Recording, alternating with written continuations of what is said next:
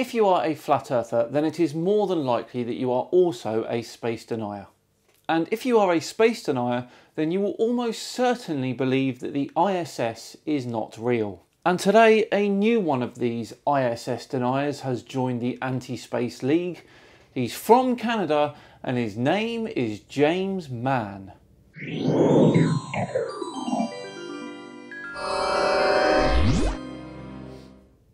Hello all and welcome along to another episode of Tinfoil Tuesday with me, Simon Dan. Thank you very much for joining me. I know I said at the end of Friday's episode that we were going to look at Jupiter today, but this came along and I simply had to respond. So, James Mann is your typical P900 flat earth deceiver, and he's made a video about the ISS. He feels that it simply does not exist, and you absolutely cannot see it from the Earth's surface. Let's show him a thing or two, shall we?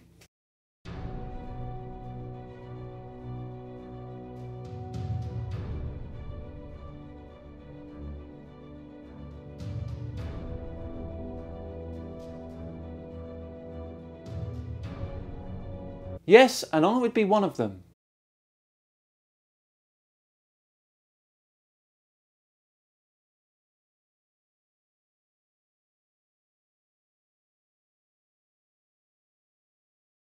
Something that bright and moving that fast can only be the ISS.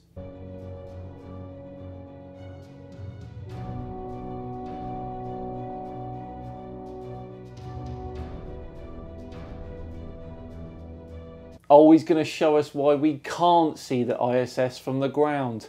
Bless him.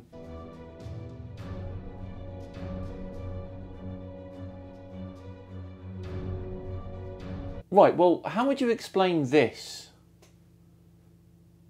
And this. And this. Or even this, which was taken by Jeranism, a flat earther no less.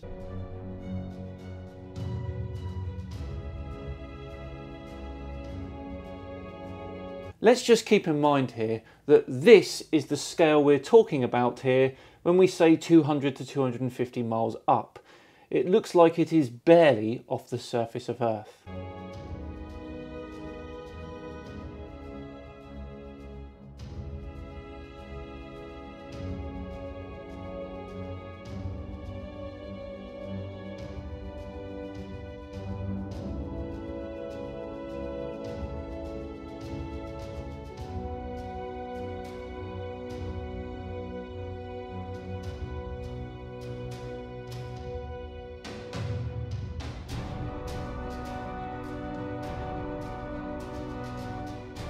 Why would you do this though? The ISS is not a giant red rectangle, and you aren't normally trying to pick it out against a coloured background.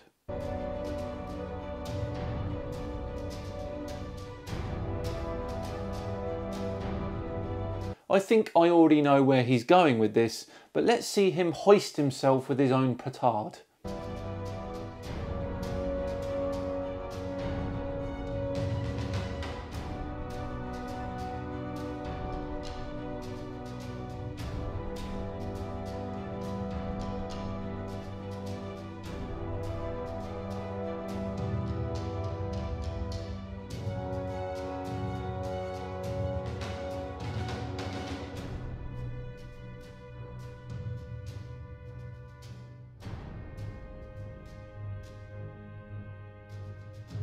And why would it be visible? It's a red rectangle the size of a football field from 25 miles away.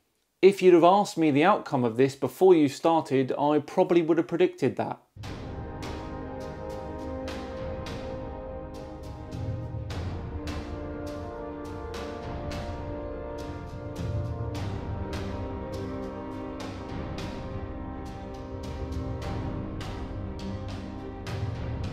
Yes, let's keep going to prove nothing whatsoever at all and to make ourselves look incredibly intellectually deceitful.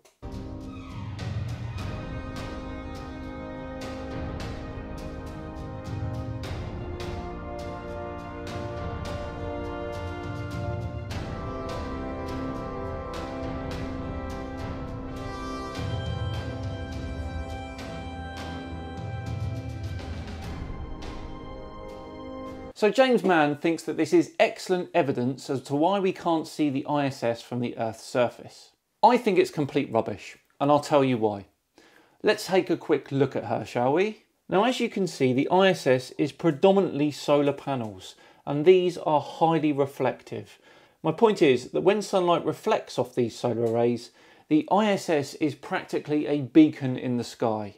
The reason the red rectangle is an awful example is because it's not a light source. You can see a candle with the naked eye on a dark night from a mile away. Even in the day, you wouldn't be able to see a red rectangle the same size as the candle flame with your eye from the same distance. The ISS is a bright light source the size of a football field with an angular size of approximately 40 arc seconds. That is larger than the angular size of Jupiter, and we can see that quite fine.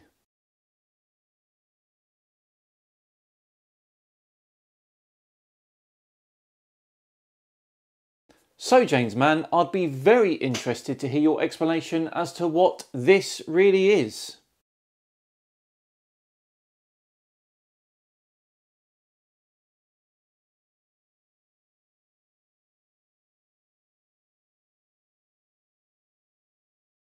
I'll await your answer.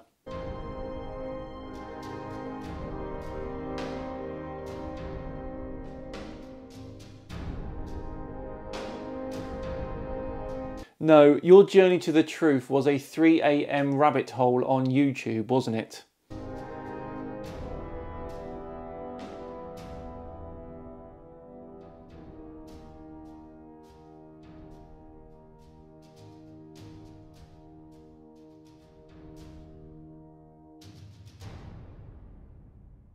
They are still heroes, whether you like it or not.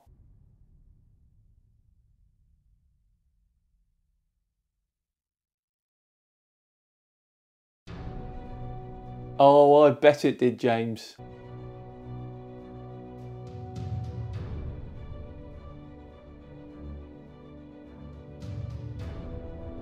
And I guess that's where the P900 comes into it.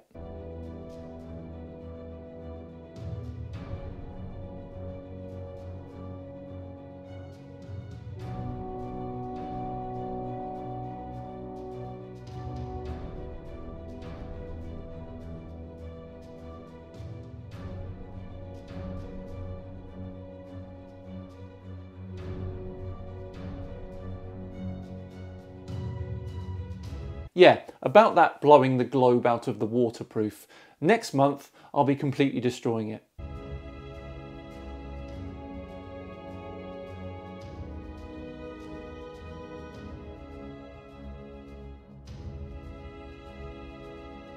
Otherwise known as misunderstanding physics.